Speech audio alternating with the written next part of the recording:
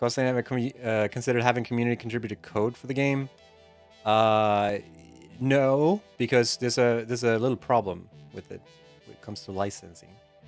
Even if we wanted to make a open, well, there are like ways to get around it, but a pretty significant problem is like even if we wanted to have an open source game like Unreal Engine or Unreal Tournament, for instance, is open dev.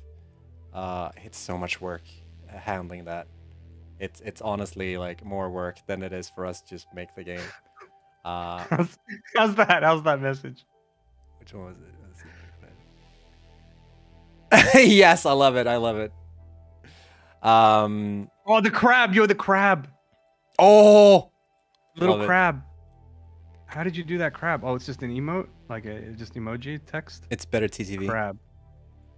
Is it? No, it's not. Yeah, it is. Oh, then we can't use it then, right? Well, we can use it, but no, it looks like it's just crab emoji text. No, we'll do that one that we've got. Oh, maybe it's better TTV. That's just like superseding satisfactory. No, yeah, we definitely I feel like we don't want to do open dev or like community contributed code because we have enough on our plates to deal with our own code, and we kind of lose out a little bit on that, I feel like. But there's also licensing issues with the engine. We'd have to distribute crab colon like the engine and stuff like that, so people wouldn't be able to access everything. So it would be a licensing nightmare for us too.